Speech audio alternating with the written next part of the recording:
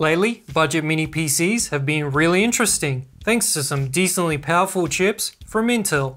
And Alder Lake N replaces the Celeron and Pentium branding from previous years. Don't ask me why. The Morefine M9 is the first mini PC out on the market, featuring the entry-level quad-core Intel N100. I guess you could call it a Celeron? Thanks, Intel. Thanks, Steve. Who's Steve? So when Morefine got in touch to provide a free sample, I was keen on checking out what the new CPU is capable of. But little did I know, the M9 mini PC would be full of surprises, starting with its appearance. Now the product images don't do it justice. I think this is a damn fine looking mini PC, which is really saying something for a budget unit. It takes design cues from Intel NUCs and amps it up to N100. Oh, I see what I did there. The pristine CNC cut metal case is a complete surprise for the budget end. Yes, I'm sure it's metal this time. I've got the magnet to prove it. And I actually don't mind the branding on the top of the glossy lid, as it looks nice. The top is reflective, so I can see my own mug in it. Add to that the clean port layout and large airflow inlets on the sides, and it's a beauty from a design perspective. In fact, for aesthetics, I give it 5 bangers out of 5. It looks and feels like a premium mini PC, and I like it. I like it a lot. Just be prepared to clean the top lid if you so much as touch it. The small cube power supply it comes with looks nice too, but you also get a HDMI cable, quick start guide, monitor mount, screws, and in my box, there was also an Oz travel adapter, which is nice to see for once. Yeah, I know we're built different. That's why our toilets flush in the opposite direction. On the front, there's dual USB 3 5GB and the power button. On the rear, another 2 USB 3 5GB, dual HDMI 2.0, 2.5GB LAN, which you definitely don't find on the budget minis, audio, and barrel jack for power. A USB-C would have been nice, or just more USB in general, as the NUC 11 Essential has 6 ports, which is useful when you use a wired mouse and keyboard like yours truly. The M9 comes with Windows 11 Pro if you buy the pre-build, which is what I was sent. Or you can get the bare bones version and add your own memory, storage, and OS. On the website, the bare bones comes in at around $200 US, which is pretty competitive pricing against the Intel NUC 11 Essential. Okay, let's open her up and have a look inside. Oh my god, this is the greatest day of my life. The screws are uncovered by sticky rubber feet. 4 screws, then use a prying tool or your fingers to get the lid off. Inside this pre-build is a Kioxia NVMe drive. There's also space for an M.2 2242 SATA SSD, which is impressive on the budget end. Unfortunately, there's only one DDR4 memory slot, which means a single channel memory configuration only, and may affect graphics performance. The bottom plastic lid has space for a 2.5-inch drive, but there's no SATA port to plug into. Taking out the RAM and SSD, we've got the CMOS battery underneath for easy access. The M.2 Wi-Fi Bluetooth card is also here, but we need to go deeper to check out the cooling. To get the board out, these 4 hex standoffs need to be removed. Next, we unscrew the M.2 Wi-Fi card. I find it easiest to lift the board by the M.2 socket. Check that out compared to the last budget mini PC I reviewed. It's got a proper fan, copper heatsink, and screws off a nice chunky copper pipe. Oh, I feel a huge chubby coming on. 5 minutes later.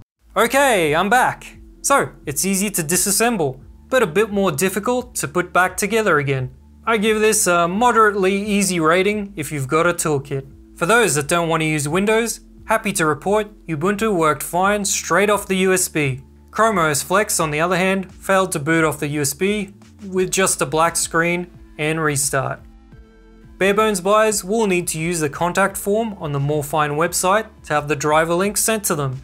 I think this needs to be handled better, with download links for each model on the website instead. Anyway, while I didn't know what to expect from Alder Lake N, I was still surprised by the benchmark scores. Remember, this is the N100, which is at the bottom of the lineup. In single core, it dominates completely, which had me do a double take. I remember in my NUC 11 Essential Pentium review, I had hoped for a Cinebench single core score of 300. Well, The entry-level N100 hits 353, which is a 30% increase over the Pentium score. Single core is very important for that snappy and responsive Windows feel. The M9 felt really nice and responsive in Windows compared to something like the Blackview MP60 I reviewed earlier, which definitely had a more sluggish feel to it. In multicore, the N100 again comes out on top.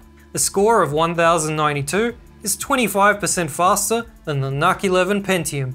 I'm using Cinebench R20 scores here as I don't have R23 data for the last generation units, but here's a quick look at the R23 data of the N100 for single and multi-core. As expected, video encoding is another win for the Morefine M9 with a 21% improvement. Time for graphics. The N100 falls into second place, 16% behind the Pentium in DX11. It's again in second place in DX12 with an 18% lower score. Is it in second place because of the single channel memory? Or would it be in second place either way? But then how much are we losing percentage wise? There's no way to know until I test an N100 with dual channel memory.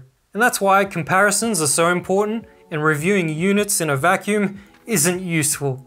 Whatever the case, the N100 still beats all the other Celerons with single channel memory. So, pretty impressive, right? I definitely wasn't expecting such a large leap in performance out of the entry-level CPU. It sure made me geek out, and that doesn't happen very often. With YouTube Playback, I haven't yet come across a budget unit that doesn't drop frames running with a 4K desktop resolution. And the N100 isn't any different. At 1080p 60fps, 19 frames out of 10,000 were dropped. At 1440p 60fps, it jumped to 27 frames. And at 4K 60fps, 28 frames were dropped out of 10,000. Still, a pretty good result. In all three scenarios, most frames were dropped at the beginning after hitting play, which is most common. While I never recommend budget minis for games, it's fun to test the improvements against the previous generations. I was really curious how a CPU-heavy esports game like Valorant would perform, as it didn't run great on the fastest Pentium. Well, check it out. A big difference. In a game where a decent frame rate matters, the NUC 11 Essential Pentium was unplayable due to the huge fluctuations and drops into the 40s. The N100 on the other hand stayed mostly above 60 FPS, and I thought it was playable. But to answer a question I'm sure I'll get, no, Fortnite won't be a good experience on either mini as it's pretty GPU heavy for a competitive game title. In the majority of cases with emulation at the budget mini end, more GPU power is needed. But let's see how the M9 goes head to head with the NUC 11 Essential, starting with one of the toughest to emulate PS2 games, Gran Turismo 4. While both are being hammered on the GPU side, the faster CPU cores in the N100 actually help achieve a better frame rate. Neither is full speed, but the N100 is up to 20% faster. The toughest to emulate GameCube games are also out of reach for both minis at this resolution. Need for Speed Most Wanted isn't even close to 60 FPS. The M9 has more of a GPU bottleneck, while both the GPU and CPU take turns bottlenecking on the NUC, depending on the area. Okay, last one. Mario Kart Wii runs close to full speed on the NUC thanks to the better graphics performance, but stays under 60 FPS on the M9 due to the weaker graphics. But you can see the N100 CPU is having a much easier time compared to the Pentium.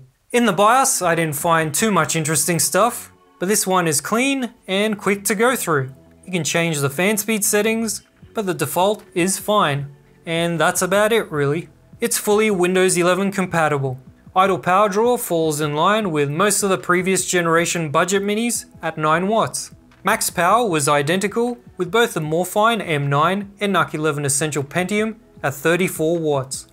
Max NVMe SSD device temp of the included Kioxia drive hit 76C, which is high. This is where the NUC's thermal pad connected to the bottom metal lid for heat dissipation really pays off. Maximum CPU temp is 76, which is great. While it's a bit higher than the Intel NUC's 73, the Morefine M9 is the quieter unit.